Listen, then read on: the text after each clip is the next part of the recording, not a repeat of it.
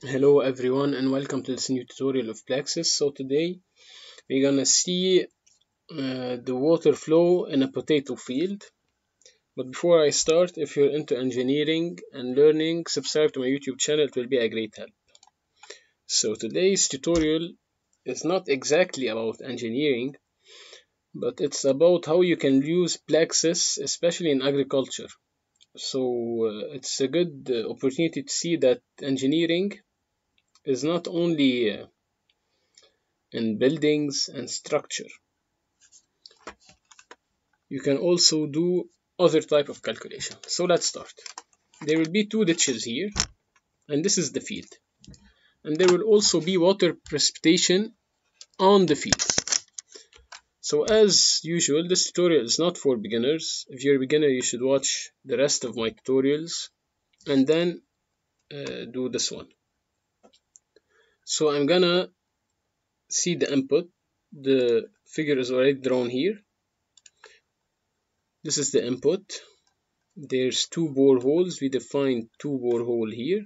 Then we define the soil. There's loam and sand. This is the borehole here. We generated the mesh and then we come to calculation. So this is the calculation. We're going to do the initial phase and the second one. So in this calculation, we'll do a flow only calculation. What does it mean? It means that there will be no stresses calculated in the soil. Only the water flow will be calculated. There will be no stress and no displacement also. So in the phase 1, we choose the water here to head, water level, and then we're gonna put the precipitation here. So we put it in time dependent, and then we assign the charge this function to charge 1. So this is here, this is charge 1. It's given also in the table. I'll be leaving this data and this PDF in the description box, a link to it. So this is the precipitation on 15 days. You can see it here. So after we've launched the calculation, we've obtained this, but how did we obtain it? So we went to stress, groundwater, okay, I'll change it. Let's see, stress, pore pressure, groundwater flow, saturation. You can see the saturation. Double click on this one, choose it manual.